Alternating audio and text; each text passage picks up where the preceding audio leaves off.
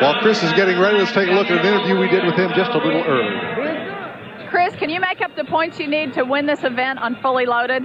Tell you what, Fully Loaded's supposed to be a good bull. I hadn't seen him.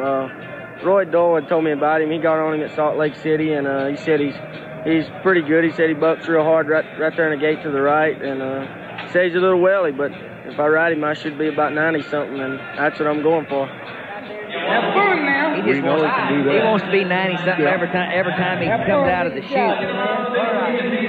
All right, got two guys, got two roads. I thought they'd ride many more than that. They bucked off the bulls that maybe they shouldn't have, but this is a good bull right here. Right there to the right, his head's up, he's out of there. I mean, that bull cranked her back, Fully Loaded, Terry Williams.